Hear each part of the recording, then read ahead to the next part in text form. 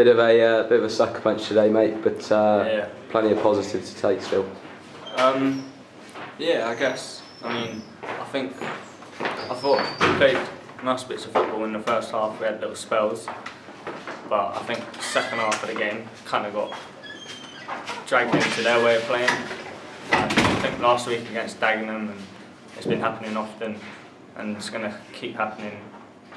It's going to happen like all over the year. We're going to keep playing long ball teams, and we need to stop trying getting dragged into their way of playing and play our own football, because when we do get it down and play, we play really nice. We didn't defend well enough.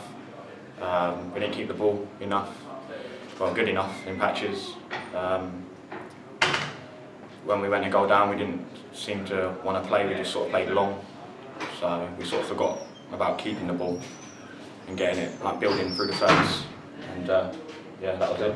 I think we just got to sort of keep our heads up, keep playing the way we're playing, but just improve it. A few individual performances, and yeah, just keep things simple really. We seem to be doing a bit too much on the ball. And looking at the season as a whole, what's sort of your aim for the season? Well, firstly to win the league, and then obviously get a professional contract from there. Tom, a disappointing result today. What went wrong out there? Disappointed in terms of result, yeah. Positive in terms of performance.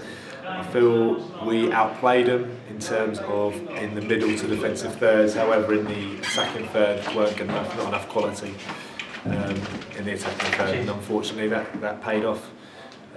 They nicked a goal late on the counter, and yeah, so we went a goal down and didn't have the quality, like I say, in the final third to get anything back. Is it frustrating perhaps that we're being dragged down a bit with our style of play?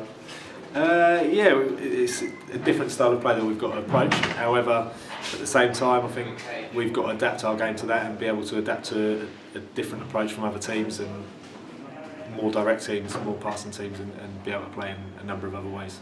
Looking not just at this game but back at the start of the season, are you pleased with how things are going so far?